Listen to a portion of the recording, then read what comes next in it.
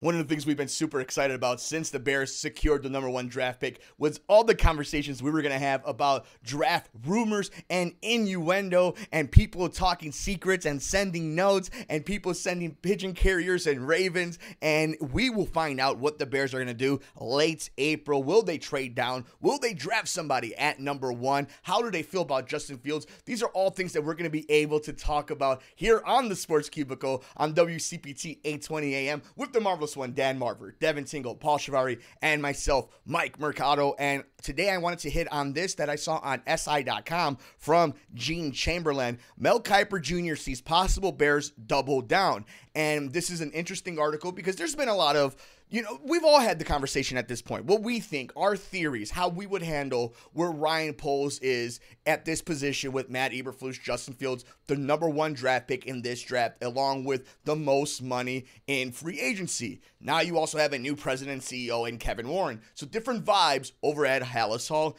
And how are they going to handle such a monumental moment? So we're going to break that down in just a second. Before we do that, I want to talk about huge monumental things. Huge shout out to the entire WCPT staff. We had this awesome mayoral event that they pulled off. We were all downtown Chicago as all the candidates for the Chicago mayoral seats were debating and having conversations about some of the big subjects in our city. And Patty Vasquez and Tata Jackson, Joan Esposito were the moderators. They did a wonderful job. Of course, the amazing staff doing the audio stuff from Matt Cummings and, of course, our very own Devin Tingle, Paul Chivari, and Bedalia here at the home base. Shout out to all the people who were working with me and with the amazing audience of WCPT and the really great staff of these candidates, the candidates themselves. It was a wonderful time. Check it out. It's on the WCPT Facebook page. You can check out the entire forum. Very proud of that. And it's an example of what we're going to talk about the Bears. We're taking advantage of an opportunity and making the most out of it. And everybody stepping up. And it was a team effort, and I think it comes off from the broadcast itself, so I highly suggest that. Shout out to the entire team. You can check out the pictures over on my Instagram at Mike Mercado Media, and of course, the entire audio over at WCPT820.com and their Facebook page as well. And it's an example of leadership and people coming together and circling the wagon, and that's where the Bears are at this moment. That's where they have to get to this moment. And Mel Kiper breaks it down, and I wanted to get into this article about where the Bears are, what they can do, and kind of the position they're at in this draft. So again, this comes to us from Gene Chamberlain over at SI.com. Mel Kiper Jr. sees possible Bears double down. A year goes by and you forget how much energy Mel Kiper Jr. brings to the NFL draft every year and how much enthusiasm he can generate. The ESPN Dean of Draft Experts joined AM 1000's Tom Waddle and Mark Silverman on Thursday and fired up a big chunk of airtime with positive energy about where the Bears are picking and who they can get, even if he calls this a bad overall draft. That's what I want to get into in just a little bit. Quote, "This is a draft where you better do your homework, do your due diligence, pick the right players, because this is not a deep draft," Kiper told Waddle and Sylvie. "It's not a strong draft. It's a weak draft. But it's not as weak if you're the Bears because they need a defensive tackle. They pick #1, and Jalen Carter is there." Kiper has called Carter the player who should go #1 to the Bears in his mock drafts and has stuck by this. Kiper challenged some of the backtalkers who saw Carter as a bit lazy at times and pointed out he even played with both knees and ankle injuries this season when he didn't need to because his draft status was cemented. Kiper told Waddle and Sylvie, quote, "He had an ankle and a knee in September, so you've got to give the guy a lot of credit for that." However, Kiper saw an option for the Bears at the position if they decide to move down beyond the top 4 or 5. He is very high on Pitt defensive tackle Kalijah Kancey. "Go watch his tape. You gotta love this kid," Kiper said. "I mean, he is in the backfield before you could blink. He plays hard. He's got the low center of gravity. It sounds like Kancey would be an ideal pick as a 3 technique. He is more the size of Aaron Donald at 280 pounds than Carter at 300 pounds. Kiper had basically 2 other major positive points Bear fans will love. The first half is how they really could come away with a dream scenario. That would be a double trade down. It's the kind of far-fetched thing that doesn't happen often, but Kiper sees this as a year it could, and it all revolves around how Houston or Indianapolis rates the quarterbacks. Quote, "And they saw we can't allow Vegas or Carolina or somebody else to jump to 3 with Arizona and get that quarterback. So we've got to go up and get that guy, Kiper said. In that case, the Bears could commit highway robbery and trade down at number 2 or 4. And then, if another team back further needs one of the top 3 quarterbacks remaining, they could move back yet again to gain even more picks. However, it is going to be against the Bears' best interest if teams have all 3 of the QBs, Bryce Young, CJ Stroud, and Will Levis, rated similar like in 2004 when Ben Roethlisberger, Phillip Rivers, and Eli Manning came out. Or even 2020 when Justin Herbert, Joe Burrow, and Tua were all strong candidates. Possibly the best Bears fans could get was how Kiper thinks Justin is not someone who should be traded in this draft. To me, there is no quarterback in the draft better than Justin Fields. So, a lot to get into in that. But I think the big thing to take away from it is the mindset. Whether it's at number 1, number 3, number 4, number 5, they're going to get somebody for the interior of that defense. They're going to get somebody that's going to try to wreak some havoc and to build around against opposing quarterbacks. It also seems like naturally most people believe that Justin Fields is their guy, or at least a quarterback within the contract that's worth investing in. And of course, this comes to us from Gene Chamberlain over at SI.com. Mel Kiper Jr. sees possible Bears double down. He was on Waddle and Sylvie this past week talking about the Bears being at number 1. We're here on the Sports Cubicle with the marvelous one, Dan Marver, Devin Tingle, Paul Chivari, and myself, Mike Mercado. Now, this also really does put civility of what I think the Bears are going to do. I do think they're going to trade down twice. I do think it's malpractice if they pick number 1, even if it's Jalen Carter, even if it is Anderson. And here's the thing, right? Like, if they end up being Myles Garrett, Aaron Donald, like, you get it right, but you can't allow a moment like this, allow another team's desperation, in some cases stupidity, to not take advantage of it. Especially when you have what you think is the guy who's going to lead your organization in the future in the most important position in all of sports, at quarterback, with Justin Fields.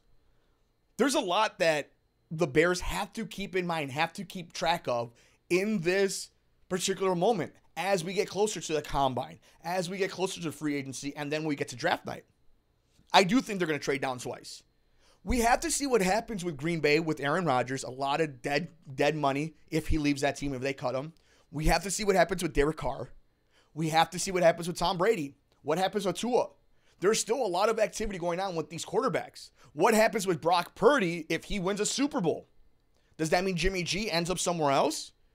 There's a lot of moving pieces right here, and all the Bears really need to do is stay put, be patient, let things fall to their place, let people get desperate, let people overthink things. That's what's going to happen. What the most interesting thing, a lot of these people in charge are smart. Even if they're dumb comparative to some of their contemporaries, like, they're smart people in these positions. And when we get to draft day, somebody gets nervous, somebody gets desperate. Sometimes it's the owner, sometimes it's the coach, sometimes it's the GM, depending on how the relationships are, what the dynamics are, who's pulling the trigger. But somebody's going to get to that moment, that Thursday night, when Roger Goodell says the Chicago Bears are on the clock. Something's going to happen, and some team is going to get nervous.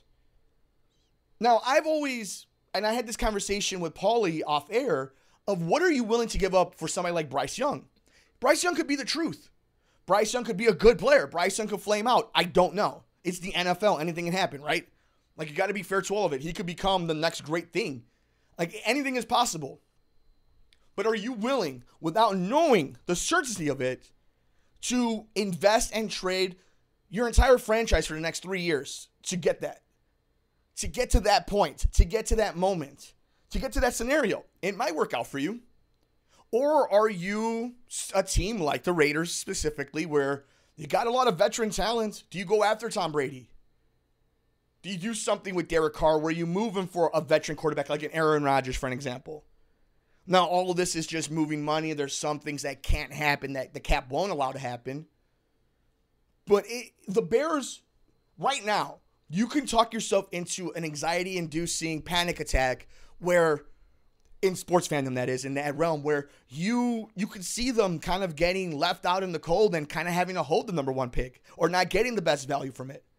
You can see that there's a lot of people who don't think it's the most talented draft in the NFL that we've seen. But teams need young quarterbacks. Teams need young quarterbacks who are cost efficient, that are under the control of your salary cap, that you could build around it. And at some point, right now, yeah, you could look at all the scenarios where it doesn't play out well for the Bears. But come April 27th, right? There's going to be a team. It might be a team you don't see coming. It might be one of the obvious ones. It might be chalk, right? Somebody's going to make an offer to the Bears that they can't refuse. And I don't think it's going to be for Justin Fields. It's how many draft picks can you get back? And, speaking of draft picks, I saw this report come down. Some rumors have Alex Caruso being moved for 2 number 1 draft picks. That'd be very interesting. 2 first-rounders, that is, for the Chicago Bulls. That would be very interesting, especially since they just moved up in the standings back to a position of the play-in. But we'll keep an eye on that. But it goes to show the value of first-round picks, what it sounds like. It's also equity, right? It's stabilization for your career if you're the GM. Where, we have this. I still need time to develop that. We can flip this. And that's also something we got to keep our eye on. If you're able to get this big haul, trading down twice, maybe you do go get Michael Pittman. Maybe you do find a way to get Mike Evans. Maybe you do find a way to go get a Devontae Adams. Maybe you don't have to overpay for DeAndre Hopkins. There's a lot of different ways this could play out for the Bears if they just allow it to play itself out for the rest of the NFL. They're in control. They're in control. So I don't want to see the Bears get desperate themselves. Allow somebody else to do that. Stay calm, cool, and collective. And I understand not trusting the Chicago Bears, not to have the sentiment of, let's have them wait to be calm, cool, and collective, because they're not a team that is like that. They're not the team that usually takes advantage of somebody else's nervousness or their impatience. They're usually the team that is not sending a trend. And that is what they're kind of doing right now. And you have to leave it open that this all blows up in their face. It's still the National Football League. It's still scouting. It's still the lottery, essentially. But you have to give credit where it seems at this point they are doing all the right things. They have said the right things. They have put the right teasers out. They have put the right anonymous quotes out. The feelers, if you will. And if they continue to do this, they will get the best and most available assets allowed to them if they keep doing this. But I understand the Jerry Angelo days, right? The Emery days. Like, I get the feeling that they're going to bungle this. But it seems to me that this ownership, this franchise, has, for once, put the reins on people who are competent enough to get to do their very best. It may not work out. I mean, you have to keep harping at home. It may not work out. It's the NFL. It's more than likely not going to. But if you do think that this team has its quarterback, that the foundation of the coaching staff is there, that the front office is there, that it's going to get to the right place before they get their new stadium at Arlington Park, then you have to believe in the calm, cool, and collective. You have to believe in being patient. There is no other way that this works out for the Bears than that. Nobody's desperate conference championship weekend. Not right now. They'll get desperate come February, March, and into April. They'll get desperate when somebody gets traded. They'll get desperate when there's turmoil that we still haven't seen yet. We know the NFL, there's a story every day. Something's going to happen between now and when the pick is in, when the Bears are on the clock, that is going to change the shape of the NFL. It's just bound to happen. That is this league. But the Bears can only control what they can have control of. And that is their mindset and making sure they stick to the game plan that's working. You have to be flexible. You have to listen to everything. But as long as you're not the dumb team in this scenario, and that's all we're asking for, right? Like, that's not a huge ask to, hey, just don't be the dumb one, please. Just for once, be the smart team that does the smart thing and that hooks up everybody and the fandom and makes you the envy of the NFL. For once, I think that's the thing most Bears fans are looking for in this whole scenario, is they don't want to be the dumb fan base. They don't want to be the dumb organization. They don't want to be the team that people make fun of. They want to be proud. They want to have their fandom rewarded. They want to enjoy Sundays at the lakefront when they're freezing and frost-bitten weather. They want to be able to watch on Sunday other fan bases be like, I want to be a Bears fan. I'm jealous of that team. How many times do you watch Cincinnati, the Bengals, and are like, I am envious because they have Joe Burrow, and they have Jamar Chase, and they have T. Higgins. Or you watch the Bills, even though, it didn't end well for them, that they have Josh Allen and Steph Diggs. You watch Justin Herbert's arm. He may not win in the playoffs, but the talent's there. It's not on him. Brandon Staley, not the smartest or sharpest tool in the shed. And do you want the Bears to be there? Is Justin going to be one of those dudes and that same type of architect? No. But you could tell he's a fun, special player, that he's different, he's unique. Other teams don't have that guy. Just like other teams don't have a Burrow or an Allen. They're all unique, but all unicorns in their own. That's why they're unicorns. That's why they're the special of the special of the special. The Bears don't want to be the number one pick. Bear fans don't want to be the number one pick, and they mess it up. You can't mess it up. You can't afford to mess it up. And that's all they want. They want to see it be competent. You may not strike the $1 billion deal, but Bears fans will take $500 million. There's a lot of leeway this fandom, this loyal fandom is willing to give. And you see how much fun, and people are having this conversation about rumors and trading down and trading for this receiver or this defensive player or this Hall of Famer, blah, blah, blah, blah. At the end of the day, they just want, in all the common denominator and all those rumors and all that conversation for Bears fans and everybody in the NFL is to not mess it up, to be smart, to be competent, to make big person decisions, big boy and girl decisions, and come through with them and them work out. And I think that's where Bears fans want to see Matt Eberflus, Ryan Poles, Kevin Warren, and the McCaskies come through for them. Come through for Justin Fields. Come through for the product that they are going to try to put on a silver platter when they open a brand new multi-billion-dollar stadium that's going to affect both Chicago and the state of Illinois on so many different levels. It's a lot of pressure, and they can't afford to mess it up. And Bear fans can't handle another mess up. But all the fun we're having here, that's what it comes down to. I think that's the nitty-gritty of it. And it's going to be something that we always kind of touch back on. Even after all the fun, we're going to have all the rumors of all the different scenarios that might play out.